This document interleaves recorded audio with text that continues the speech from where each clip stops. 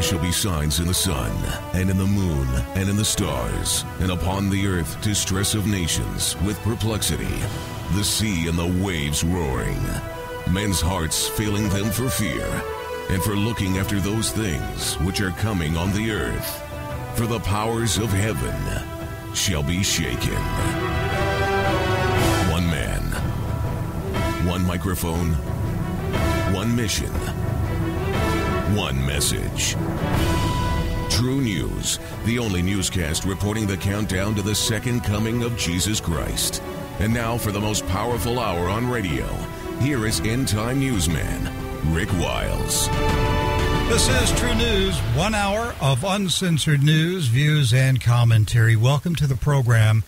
I'm Rick Wiles. World War III and a global depression. They are the twin monsters standing in the living room of the world that few people admit are there. I cannot survey global news headlines every day without seeing an alarming acceleration toward a devastating financial implosion. I'm not talking about a stock market crash. I'm talking about a total financial implosion and a military confrontation between the United States and Russia and China.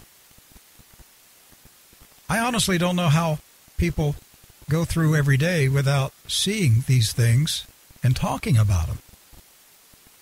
It's amazing to me how many people, including Christians, are absolutely clueless about the level of danger we're facing right now in June 2015. The United States is ratcheting up its beating of the war drums by deploying troops and heavy equipment, including tanks, armored vehicles, and artillery, to Eastern Europe next to Russia's border. U.S. Defense Secretary Ashton Carter said the military equipment would be placed in Poland, Romania, Latvia, Estonia, and Bulgaria. News of the American deployment of American soldiers and weaponry along Russia's border triggered a furious response from Moscow. Sergei Zagarev, chairman of the Defense Committee of Russia's lower parliamentary house, said Russia may reinforce its military presence in the Baltic exclave of Kaliningrad. Last week, Russian President Putin announced that his country would produce and deploy 40 new nuclear-armed ICBMs this year to meet the growing threat to Russia from the United States and NATO. As America's political, judicial, and military leadership warmly embraces sexual perversion, it is increasingly evident that God has turned this nation's leaders over to reprobate minds. They truly are lunatics. They are so delusional. They are actively plotting and preparing for simultaneous wars with China and Russia. Only lunatics would behave this way, and I believe that's who Mr. Putin was referring to several weeks ago when he said only a lunatic would think about war. Are you paying close attention to the extreme escalation in cyber attacks and hacking of government and corporate computers in recent months? This is another sign that World War III has already commenced. You have to understand this. The war has already started. The war is being fought every day on different fronts. It will go nuclear later. The latest hacking news is from Russian cybersecurity firm Kaspersky Lab. The company said it will carry out an assessment on the possible risk of attacks on their software products by the NSA and Great Britain's GCHQ. According to the website Intercept, documents released by Edward Snowden reveal that Kaspersky Lab had come under relentless NSA and GCHQ cyber attacks. The Snowden document download also revealed that the surveillance agencies are deeply involved in efforts to reverse engineer and disable computer security software, which means that any antivirus, computer security, or encryption software you and I may download Well, it's already been compromised by intelligence agencies. In the South China Sea, China is moving quickly to establish a military presence on the artificial islands built on reefs. A Chinese Navy admiral warned days ago that Chinese warships have the right to ram Japanese ships if they approach the Spratly Islands. Furthermore, the PLA Daily reported this week that the People's Liberation Army launched a series of military exercises in late May and early June to practice for an invasion of Taiwan. U.S. military expert Richard Fisher, who appeared on True News last month, said the exercise involved the mobilization of ferries to transport Chinese troops and trucks to Taiwan. The exercise envisions China deploying up to 12 divisions of troops to Taiwan in the event of a war. China's new H-6K strategic bomber also participated in the invasion scenario. As World War III heats up, so too does the fast-moving implosion of the global financial system. The Times of London reported that the European Central Bank increased funding today to keep Greece's banks open another day. And in recent weeks, I've become more outspoken in my belief that we are looking at twin financial disasters, the fall of 2015 and the fall of 2016. The meltdown will commence in the fall of 2015, but it will not reach its full ferociousness until the fall of 2016. I would not be surprised if we experience a 30% plunge in the markets in October of this year. I have invited financial technical analyst and market cycles expert Peter Eliades to join the program today. Peter is the publisher of the Stock Market Cycles newsletter. His website is stockmarketcycles.com. Peter's on the phone right now. Peter, welcome to the program. Thank you very much. Nice to be with you, Rick. Yes, sir. Peter, we could talk about a lot of current events that are taking place right now. The possibility of Greece defaulting in the next week. We could talk about the tension between the U.S. and Russia and Ukraine, the tension between the U.S. and China in the Spratly Islands. We could talk about the BRICS nations formation, all these things. But in the final analysis, Peter, do current world events really dictate what happens in the markets? You know, I go back, I hate to say how far I go back in this business, Rick, but I started my newsletter in 1975 and started market analysis about 5 years before that. The book that made the biggest impression on me was an old book called The Profit Magic of Stock Transaction Timing. It was about cycles in the market, and it was written by a fellow called J.M. Hurst. And Hurst's big point that he made was something that struck me at the time. Intuitively, I felt that way. And he said that the market has nothing to do with externals like news and whatever. That's not to say that there won't be some kind of quick reaction to a news story and perhaps even a deep reaction to something like, obviously, if they announced World War III tomorrow or if there was an assassination of a president, that would have some kind of quick effect on the market. But if you look back at a chart long-term historically and try to pick out for me what important events caused market turns, it would be impossible to do because there were no important events that caused market turns in the past. They're caused by internal factors, and I would contend cycles and technical factors in the market. So that was my long way of answering to you that these things that happen that we hear on the news stories every day really have very little overall to do with the stock market. All right, now I'm a fairly recent student of cycles. I would say like in the last 7 years, and I wish I would have known about this many years ago. But how do you explain to our audience what are cycles? Okay, there are patterns within the market. Again, when I first started doing this so many years ago, so many decades ago, I was struck by the fact that after I started reading that book by Hurst about cycles, I started getting stock market charts, and I would count the days between bottoms or the days between tops. Mostly at that time it was bottoms, because they are the things that I think have most regularity in terms of what's happening in terms of trying to analyze cycles in the market. And I would find that there'd be 27 days between this low and that low, and then another 27 days, and perhaps 54 days between another group of lows. And when I started counting that out, I got obsessed by it, because it seemed to me amazing how, regardless of what was happening in the background of the market, that these cycles were taking place that had nothing to do with fundamentals, and they appeared to be controlling the market at the time. So basically, what cycles are patterns in the market. They could be counts from bottom to bottom. They could be a count from a bottom to a top. In fact, hopefully we'll discuss today some of the very long-term cycles in the market, cyclic patterns, I should say, that have occurred over the last 200 years, one of which is very, very important to our current analysis of the market.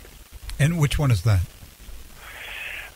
That's something that actually a reader of mine or subscriber of mine back about almost 7 or 8 years ago now sent me something saying that, I don't know if you realize it, but there have been periods in the market of approximately 33 years from very important market lows to very important market highs. And when he first said that, it was not a pattern that I was acquainted with. But whenever anyone mentions something like that, I'm always ready to learn. And so I went back and researched this pattern that he spoke about, 33 years from market bottoms to market tops. He started with the bottom back in October 1857, mind you, not 1957. And there were 32 years and 7 months to important top in May of 1890. There was a very important low of August of 1896. If you go forward 33 years and 1 month, it takes you to September 1929. That was the high before the crash.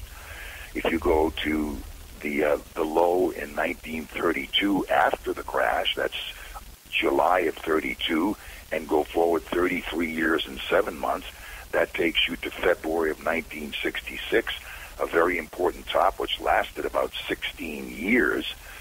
And then you come into the three bottoms that I think are somewhat connected to the market over the past 15 years. There's the low of October of 1966, December of 1974, and August of 1982. Now, let's try and follow this in terms of my analysis here, Rick. I maintain that the October of 1966 low, if you go forward 33 years and 2 months, it takes you to the high in December 99, January of 2000. Actually, the high in the Dow came in January of 2000. The high in the S&P came in March of 2000. But that's, again, a period, 33 years and 2 months. If you take the S&P, it would be 33 years and 4 months. Now let's go forward to the December of 74 bottom. The reason I put these three bottoms together is that they're generally in the same basing period of the Dow, where the Dow was around 5, 6, 700. The October of 66 low, December of 74 low. Again, you go forward from the December of 74 low, you go forward 32 years and 10 months, just 2 months short of 33 years. That takes us to October of 07. I should not have to tell any of your listeners how important the top we saw in October of 07.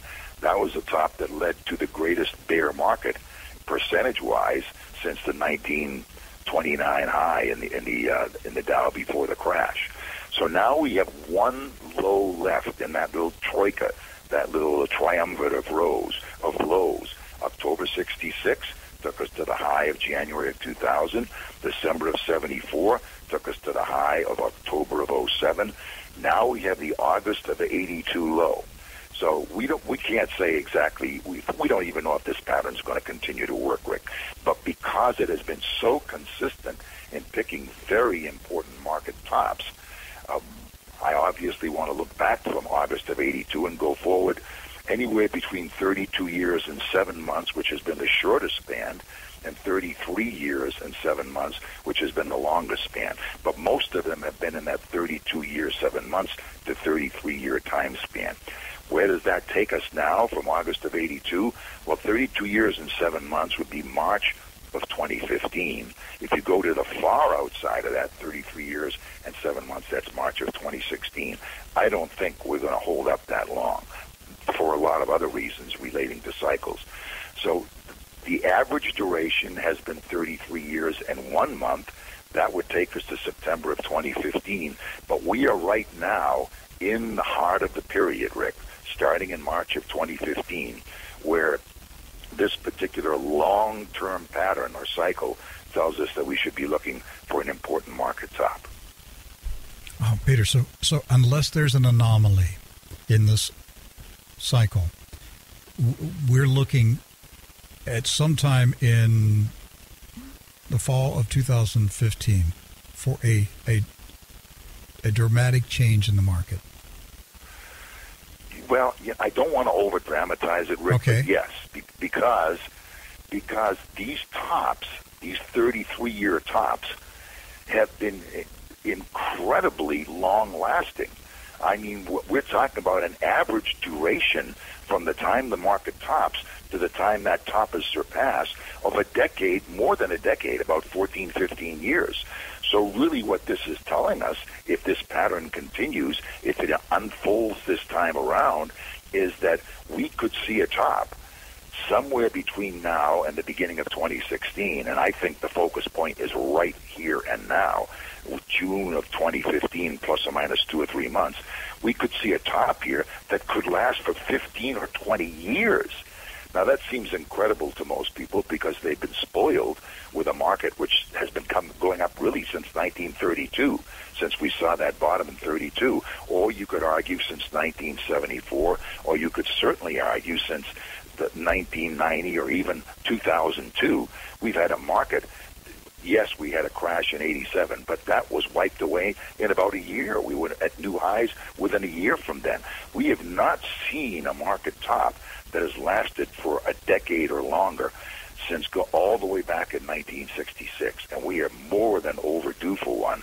And that's one of the reasons why I believe this 33-year pattern could be very important in this particular time period, Rick. So there would be resistance that the market can't push against, can't excel for 10 to 15 years, or exceed. I hesitate to call it resistance because when a pattern like this occurs, God only knows what is causing it. I can't tell you what causes it or why the market stops at these particular points.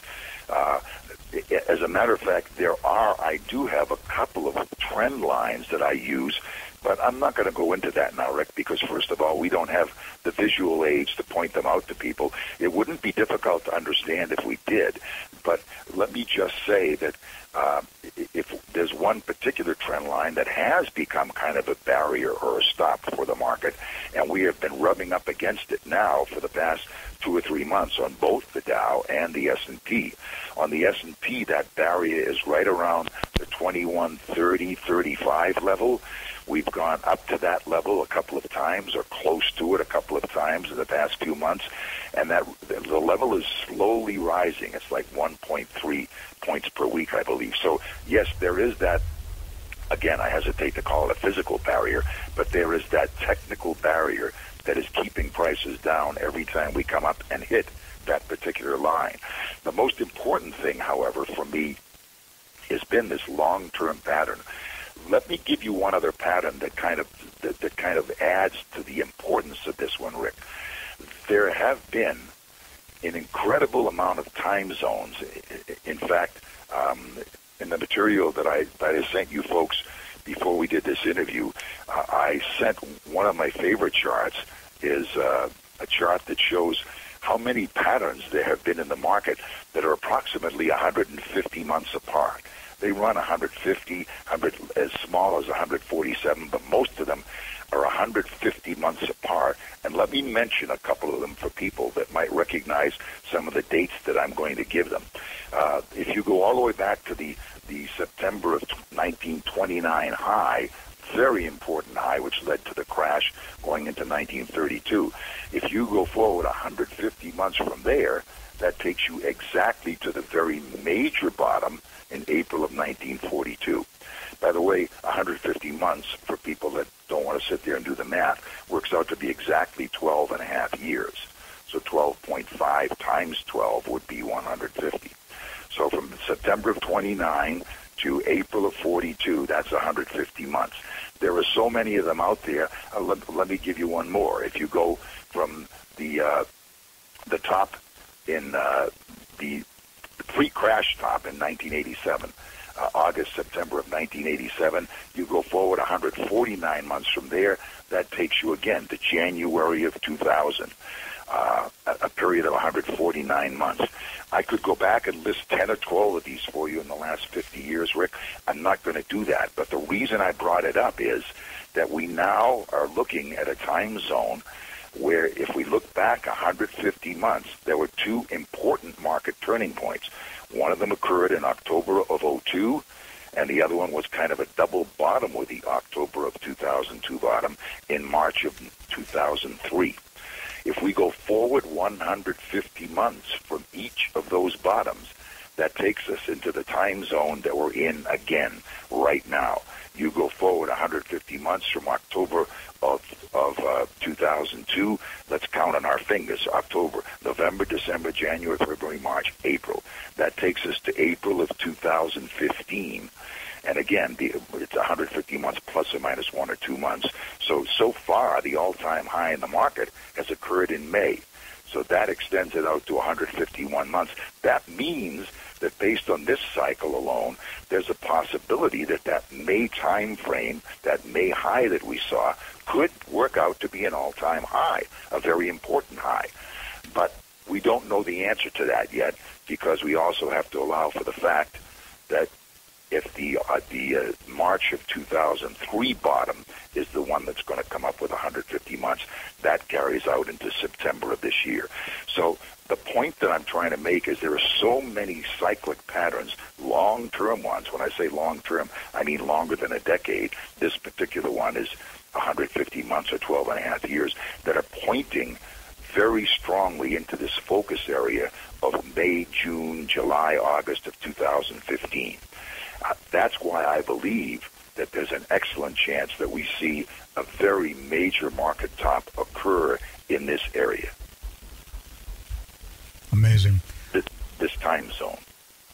So to recap and to summarize this, if these cyclic patterns hold true to their historical consistency, and we don't have an anomaly, right, then personally, what are you anticipating we could be looking at this summer, this fall? Okay, sometime between the summer and the fall, probably, I believe that for whatever reason, and there may be some kind of reason attributed to it, something happens in Greece or some kind of crazy thing happens. Usually there are reasons that the media has to come up with to attribute the reason as to why the stock market did what it did. So for whatever reason, there's a couple of ways it may happen, Rick. One of them might be that we wake up one morning and say, oh my God, the market's down 5% overnight or 10% overnight. Something like that might happen where no one knows why in the world it happened. And one of the basic reasons something like this happens is we can go, if you want to talk fundamentals, there's a person whom I greatly respect. His name is John Hussman, and he has a website that your listeners can go to called HussmanFunds.com. He does great fundamental analysis in terms of valuation for the market, things that have worked for the past 100 years in terms of looking at the particular fundamental formations he points out to in terms of earnings or dividend yields or whatever. And we are now at what he considers to be either the most overvalued or the second most overvalued time span in market history. And this goes back for a couple of 100 years. So when you get into that ionosphere of market valuation, that's when you're most vulnerable to see a crash. I'm not predicting a crash is going to happen, but we are set up for something like that to happen because of where we stand overvaluation-wise and because of where we stand cyclically. So for that reason, we could well see wake up some morning or watch someday as the market goes down 5 or 10% in one day. And in this case, I don't think it's going to be a one-day wonder or a 1 week or 1 month wonder. I think that's going to be the kickoff move to the downside that's going to tell us that, indeed, we have begun what could be a very painful and long-term bear market. I don't think the next bear market's going to last 6 months or a year or 14, 16 months like the big one that we saw from October of 07 to March of 09, even though we went down greater than 50%, one of the great declines in market history in terms of a bear market. It only took a little over a year. It took like a year, maybe a year and 4, 5, 6 months. This next bear market, the cycles are telling me, is going to be something that goes on for a long period of time. As we said earlier, perhaps even a decade or longer. So as to how it begins, it could begin with little chips that are taken off the block and then slowly but surely gain momentum, or it could indeed begin with a crash. But I think, again, we are in the time zone between now and, for me, September, October at the latest, Rick, that we start to see the underpinnings of the market really start falling apart. Peter, I've been telling my audience in recent weeks, and I'm saying this entirely as a layman. I'm a church pastor. All right, I'm not a trader. And what I've been telling our audience is the image I'm getting in my mind is that fall 2015 and fall 2016 are bookends. And something begins in the fall of 2015, and it accelerates in the fall of 2016. Do you see anything in the cycles that would indicate that kind of scenario is shaping up? Absolutely. That wouldn't surprise me at all. I could give you a scenario where that will take place, Rick, and that would be this. Sometime, as I said, between now and September, October, at the very latest, although I don't think it will hold up that long, the market begins a very significant decline. And when I say very significant, I'm talking about at least 35, 40%. And it could be a crash-like decline because it could happen so quickly going into 2016. And indeed, we could see what could turn out to be some kind of market bottom in 2016 that might last for a year or longer. But unfortunately, it'll be significantly lower from where we are now. As I said, I believe 30, 35 to 40% lower. At that point, we could get a base building period from that 2016 time period that would carry for another year or two, maybe longer. I don't think so. But those two bookends of yours could very well form a market top and a market bottom that might last for a year or two. All right, Peter, we appreciate your insight. Thank you for coming by True News today. My pleasure. It's nice to talk with you, Rick. Reporting the countdown to the second coming of Jesus Christ, you're listening to True News, the End Time Newscast.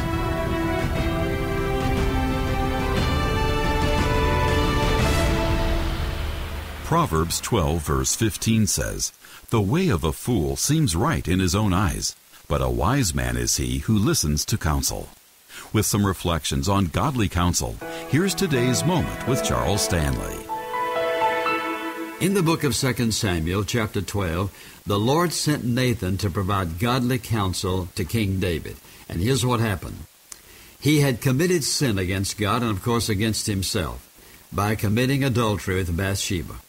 And being the king, he had everything arranged so that it would all be covered. Yet what he did not realize is that God was going to confront him. And so he sent him Nathan the prophet. And it's interesting how Nathan counseled David. So I want you to listen to these few verses. Then the Lord sent Nathan to David, and he said to him, "There were 2 men in one city, one rich and the other poor. The rich man had exceedingly many flocks and herds." Well, immediately David would relate to that.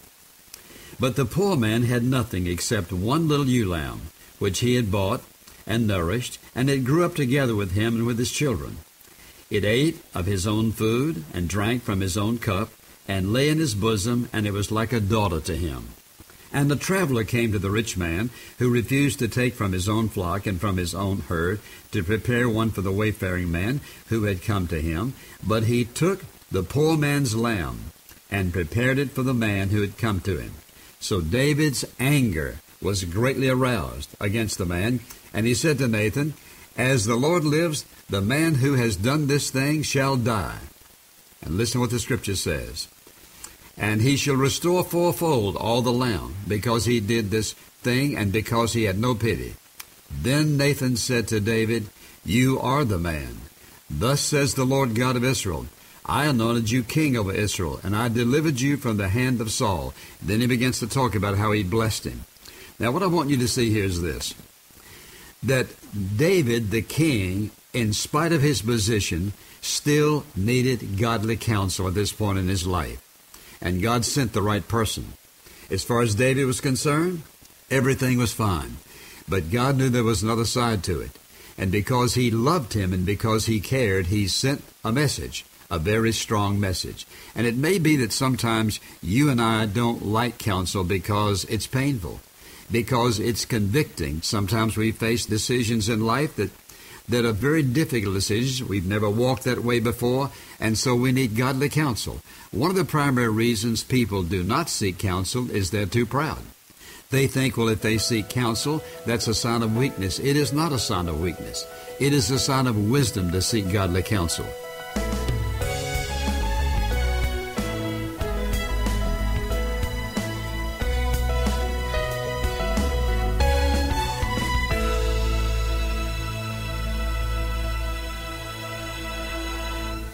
You're listening to True News. We are your daily vaccine to protect your mind from mental viruses spread by the establishment news media. I'm Rick Wiles.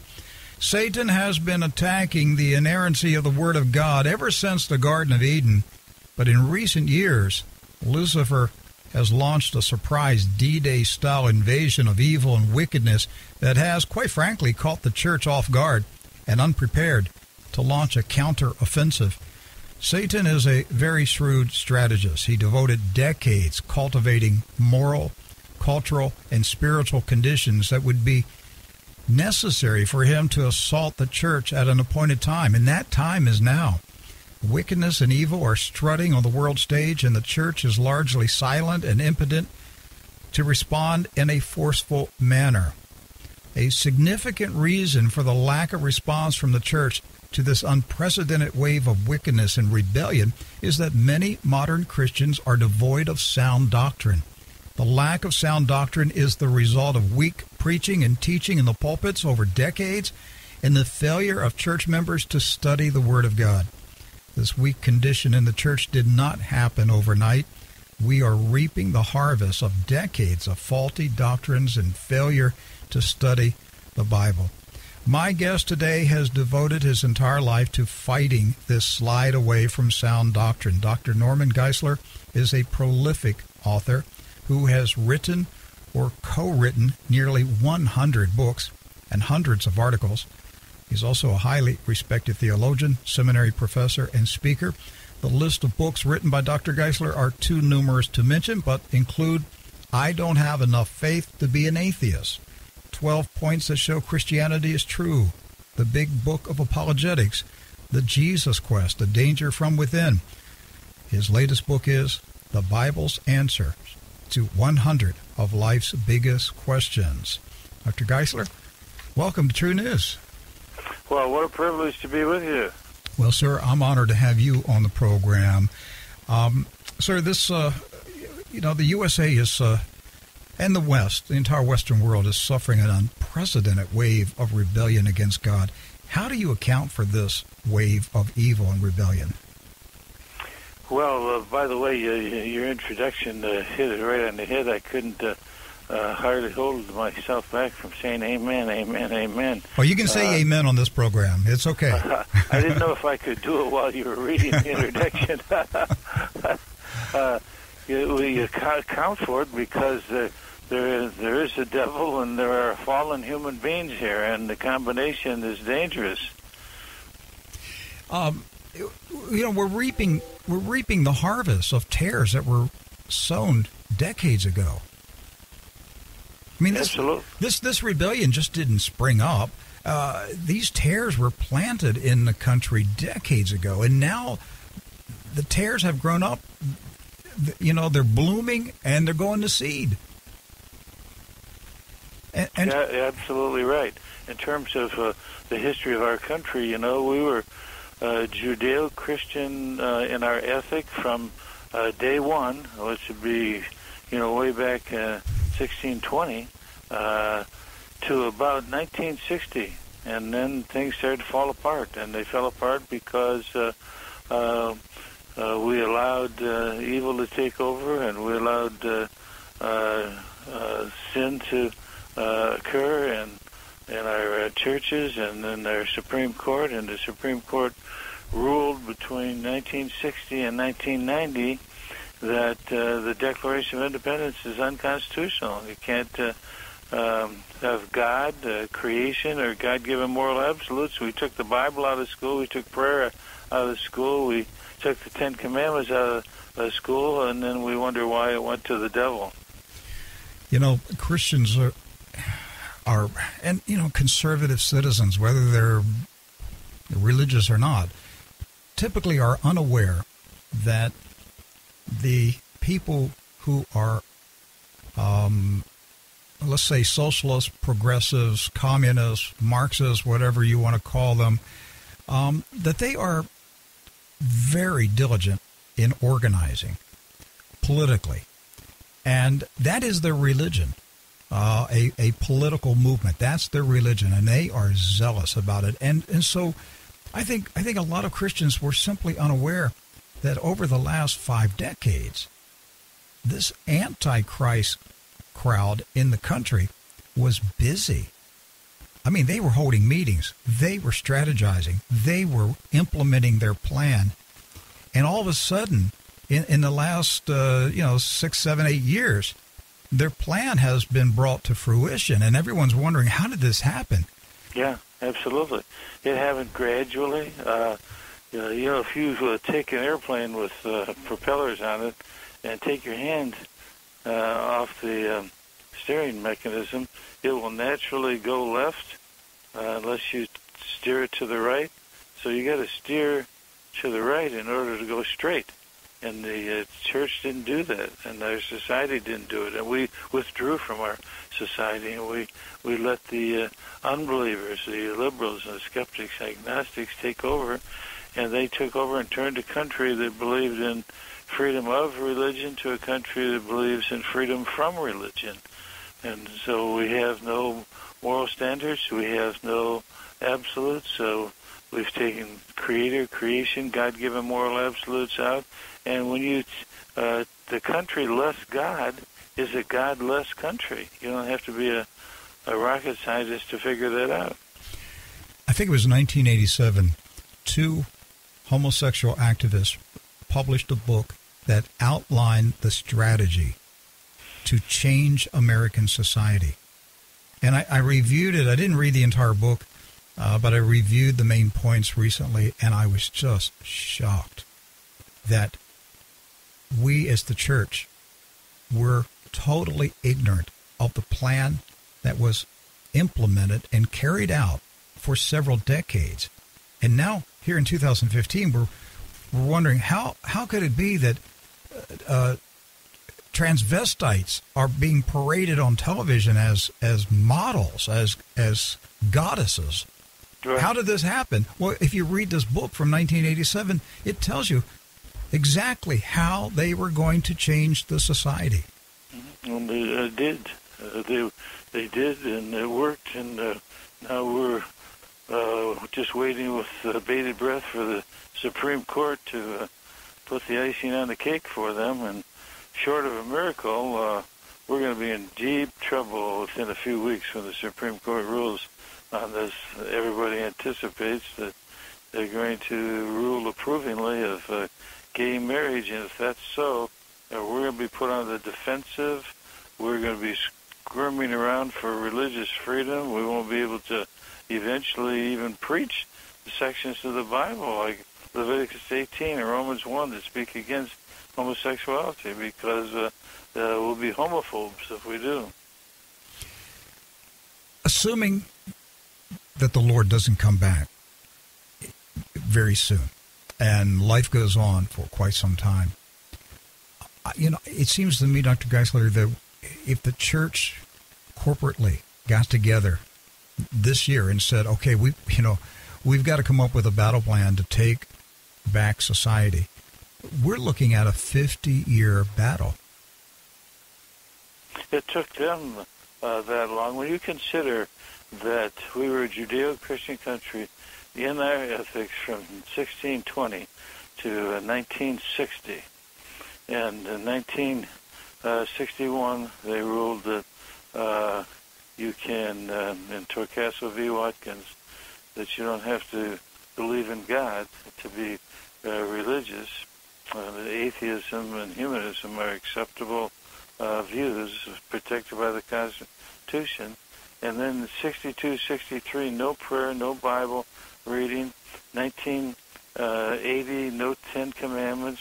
1980 to 1982, I was in Dallas, and I was called to be a witness in the creation evolution trial, which ended by saying that you can't teach creation alongside of evolution in the public schools.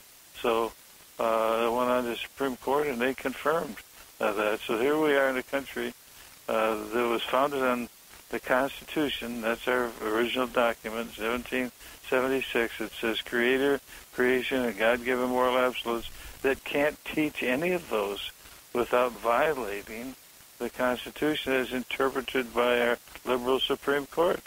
So it happened gradually over a period of years, starting with 1933, 1931, when the humanists declared themselves a religion, and then when John Dewey taught all of the teachers what to teach humanism and even called it a religious movement, and gradually it took over until we elected Supreme Court justices, and a majority of them that have turned our country upside down.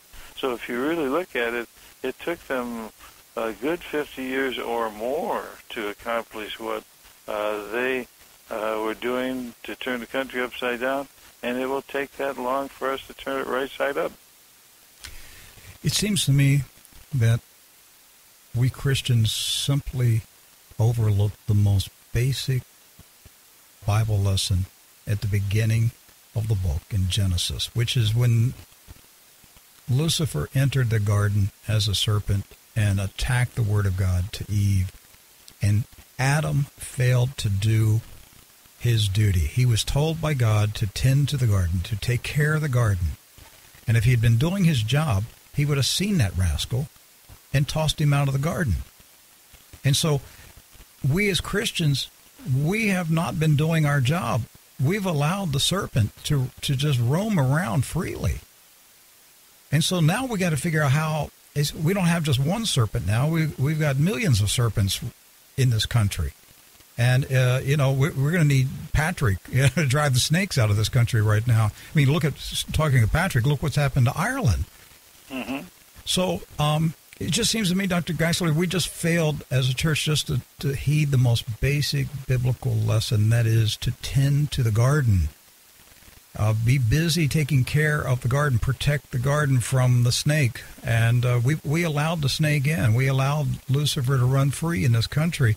Is this campaign for a gender-free society actually an attack on creation?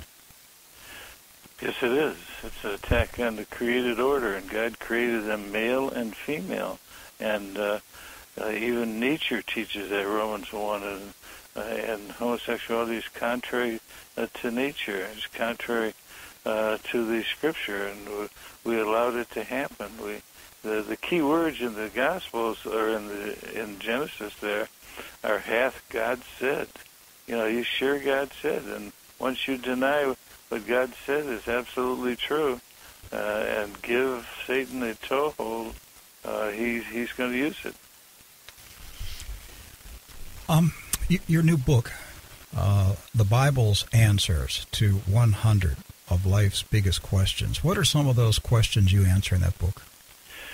we answer questions about just about everything. If somebody has an important question, it's there with 100 of them. Questions about God and truth and creation, science, the Bible, about the Holy Spirit, about heaven, hell, demons, end times, about Christian life, about how we should involve ourselves in the culture of our day, questions about family, you name it. And we have not only a question, but a short answer. We live in a soundbite generation. We have a short answer, and then at the end of the answer, we have sources, written sources, DVDs, video sources, internet sources, so people can go into it more deeply. So it's a guide. You don't have to read the whole book. You just look up what question you want, and then follow the sources at the end. My favorite thing to do on the weekends is to besides studying the Word of God, is to read church history. I love studying early church history and the Protestant Reformation church history. And I guess I'm a Calvinistic Arminian. I don't know how to describe Calvinian. Yes, yeah. So are Calvin's present-day followers more Calvinistic than John Calvin was? Yes, they are. I wrote a book on that called Chosen but Free. The present Calvin was more moderately Calvinistic than they are. They're more extreme. But that's true, Aristotle's disciples took his view to the extreme. Almost every group of disciples takes their master teacher's teachings to the extreme. And we need to get back to a biblical balanced view, which finds the truth that's in Calvinism, the truth that's in Arminianism. There's truth in both views, and we need to emphasize that. What's the balanced view between predestination and free will?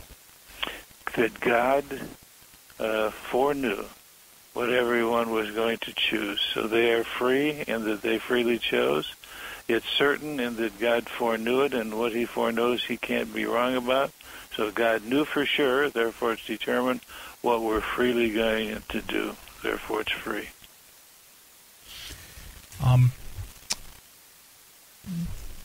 What is, I know you've also written about the last days, and you wrote and published a 4-volume book on theology. What is, we've got only about 5-6 minutes remaining. Can you tell us about the last days in 5 minutes? Well, the last days are going to be days of tribulation. The Bible talks about a period of tribulation generally thought to be 7 years long, in which the Antichrist is going to set up himself in the temple of God, which is rebuilt in Jerusalem, claims to be God, puts 666 on people who won't, so that everybody has to buy or sell, agree with the Antichrist. It's kind of like the credit card of the last day. Things are going to get worse and worse during the tribulation. God's going to send judgment down on the earth. At the end of the tribulation period, Jesus is going to return to earth, having taken his saints to heaven before, and he's going to set up his kingdom. He's going to reign for 1,000 years. The devil's going to be tied up, so they can't say the devil made me do it.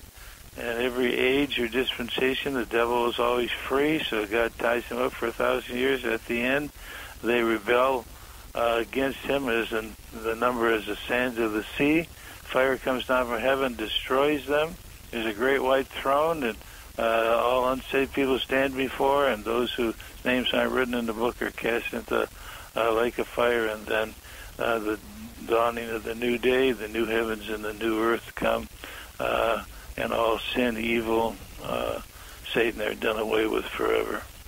Do you believe that there is a secret pre-tribulation rapture?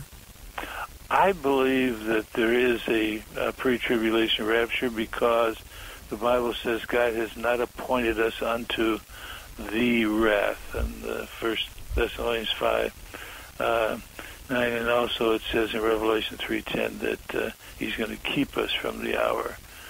Tribulation is coming on the earth, and it's always God's way of working to not judge the righteous with the wicked.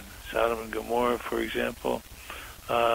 Enoch was taken before, and God delivered the people who were righteous from it, and then he cast his judgment down on the earth. But I think that that's not the important thing, which end of the tribulation people come up. The important thing is that Jesus is coming. He could come at any moment, and that we ought to be ready for him coming at any moment. And after he comes to get us, things are going to get far worse in the world, because once you take all the Christians out of the world, you left this tremendous spiritual and moral vacuum there, and the world is literally going to go to the devil there until the end of the tribulation, when Jesus comes back and judges the world and the nations and sets up his kingdom. Do you think the Syrian and Iraqi Christians are suffering tribulation right now? I think every believer, 2 Timothy 3:12, yea, all who will live godly, Christ Jesus shall suffer persecution. So every true believer suffers some kind of tribulation, but not the tribulation. And the tribulation is a special time of period of judgment Jesus talked about in Matthew 24 and 25. And it's called the time of Jacob's trouble in Jeremiah, and Daniel 9. It's Daniel's last week determined on the people of Israel.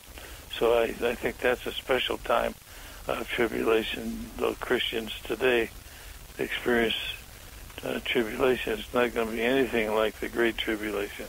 You think Americans are going to suffer beheadings and horrific violence like our Middle Eastern and African brethren are suffering?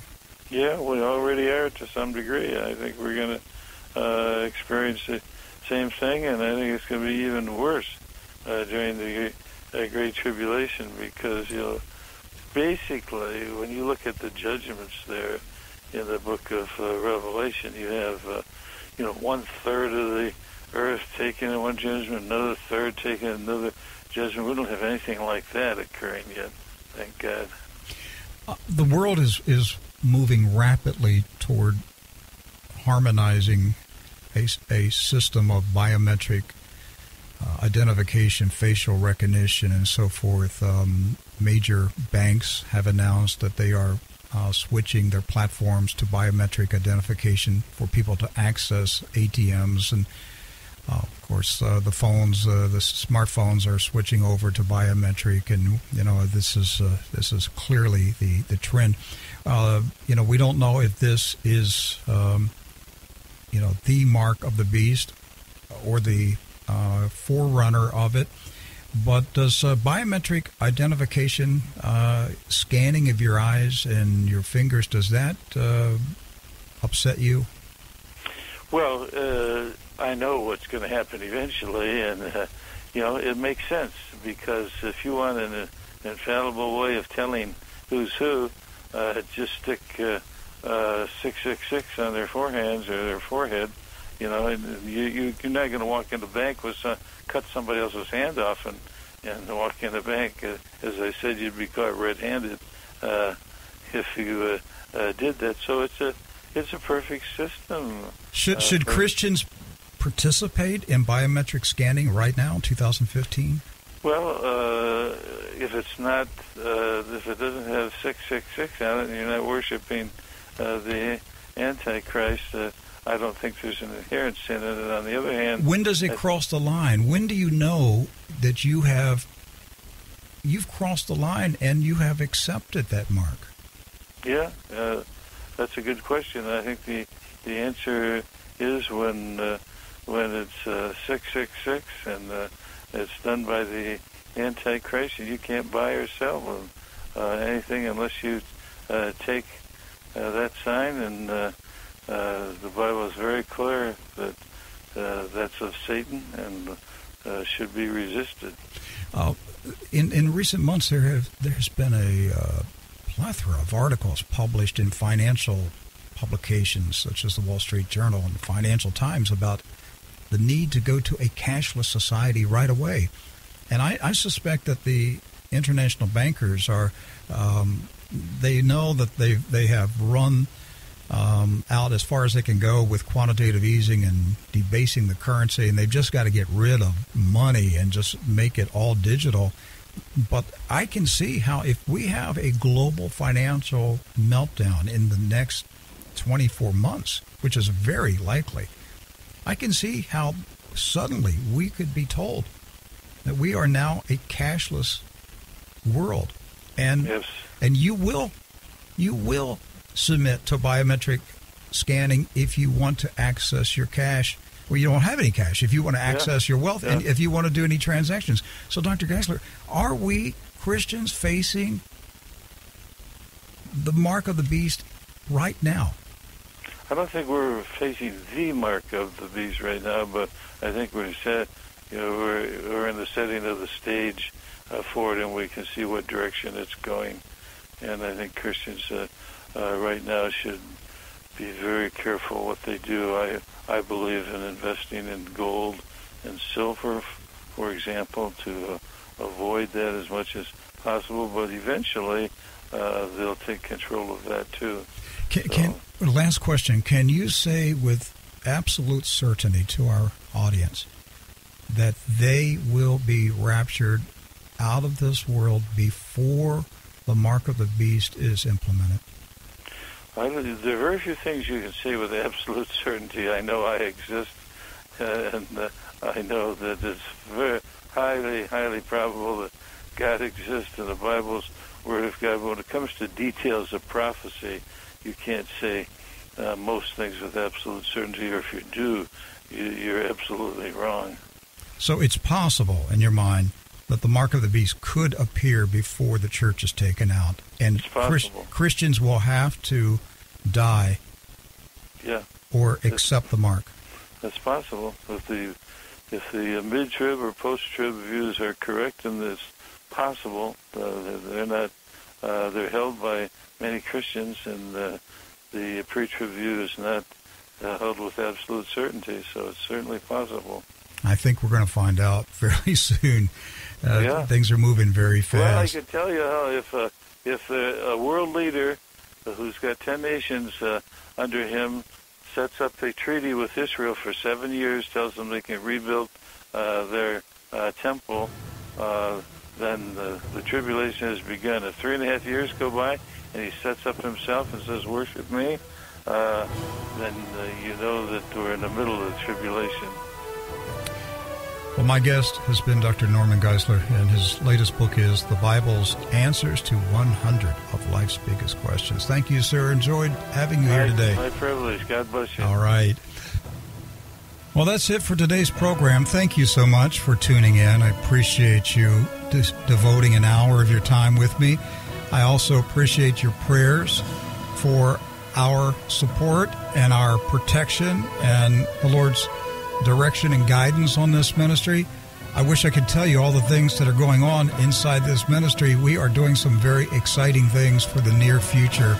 The Lord has something big planned, and we hope to start rolling it out late this summer, early fall of 2015. Keep us in your prayers, and if possible, in the coming week, give a generous gift to the support of True News. Go to TrueNews.com. If you use PayPal, the address is support@TrueNews.com. Love you. See you tomorrow.